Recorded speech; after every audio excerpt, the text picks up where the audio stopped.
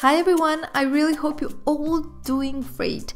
So I begin this nail design with 2 layers of blue and white, and because I'm using gels, I cured each layer in my LED lamp. For my ring finger, I applied some rhinestones of different sizes. And I was so tempted to apply the rhinestones on the entire nail. I think it would have looked great.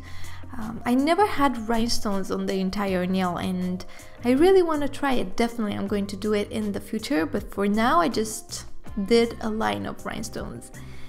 Anyway, for the rest of the nails I just used acrylic paint, and on my index finger I just did this design that I saw recently on Pinterest. I'm going to put a picture if I can find the design again. I liked it and I tried it. But I don't know, this design looks so familiar to me. I don't know if I did it before or if I saw someone else do it. I don't know, it just looked familiar. Anyway, middle finger, some lines and long drops. I think I could call them long drops. Yeah.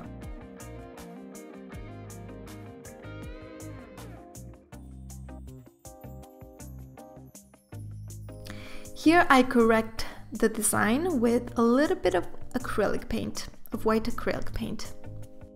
After the acrylic paint dries, I applied a layer of gel top coat and on top some rhinestones.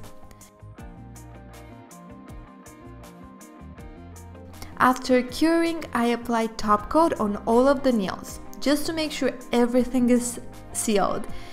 And here you can see what I did on my other 2 nails. I just did a thick line in the middle, and yeah, that's it. This is all for this nail design.